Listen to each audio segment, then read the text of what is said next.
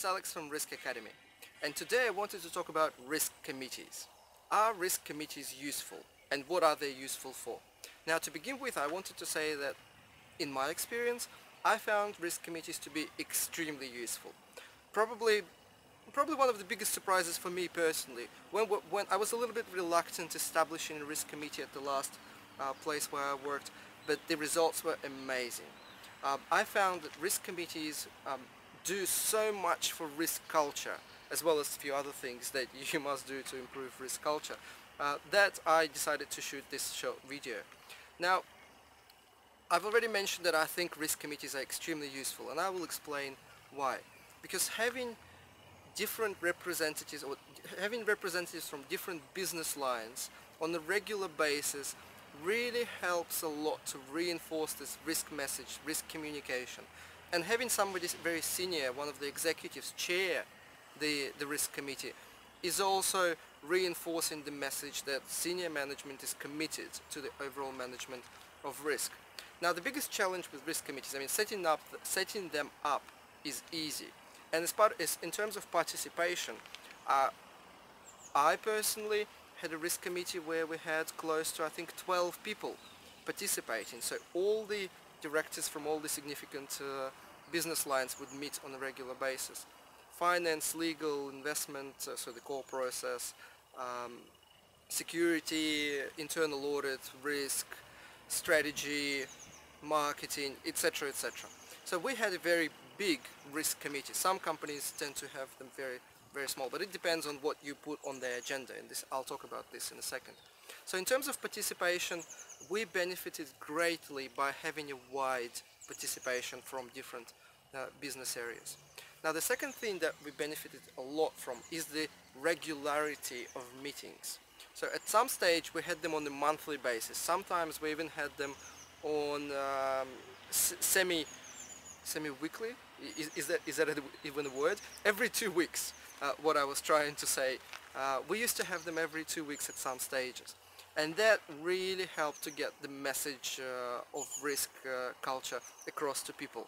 Now, it's sort of once we integrated into all the business processes and we started chatting with those same people on a daily basis, we needed less of those formal communications through the risk committee, but at the very start of the process, it just worked wonderfully. So the final sort of thing that I want to talk about risk committee, well, what to put on the agenda, and that I think is the biggest challenge, because setting them up is easy, but maintaining the momentum and having enough interesting conversations for the monthly or weekly or quarterly meetings is a challenge. And I think you can break down the agenda into two parts. Part A, everything to do with the framework, the infrastructure, the culture of the organization. So we would use risk committee as the sounding board for any methodology type discussion. So whenever we decide to integrate into the investment process, or integrate into budgeting process, risk analysis, or integrate risk analysis into IT processes, we would first create a concept that we would discuss and reshape at the risk committee. So the big item, or the big group of items, everything to do with risk methodology. And because your ultimate objective is to integrate into every single process and decision being made in an organization, there is plenty of discussion that will last you a few years. So that's one part of the discussion that you can put on the agenda.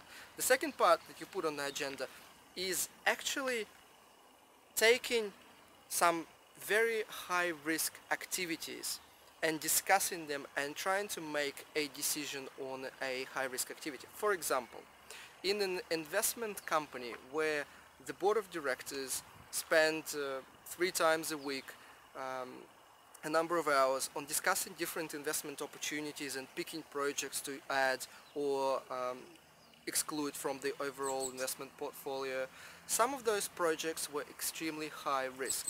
And the board of directors sometimes preferred to have an honest discussion about the risks associated with those projects and coming up with some sort of mitigation for those risks, coming up with some sort of form how the investment can still be made but risks mitigated along the way. So the board of directors would sometimes delegate the responsibility of sort of prior preliminary discussion of those high risk activities to the risk committee. So the risk committee would form some sort of opinion, a recommendation, and then the team that's proposing this high risk project would then go to the board of directors with the recommendation of the risk committee. And I think between those two, between the methodological side and the actual business decision making side, you will have sufficient a number of questions to be discussed on the agenda throughout the year. So I just wanted to finish this short video by saying I was probably amazed as you are right now. Risk committees really reinforces the culture in some amazing way that I never expected. So I would be interested in hearing your comments underneath this video, and if you like more videos like that, do sign up for the Risk Academy channel on YouTube. And for now, thank you and goodbye.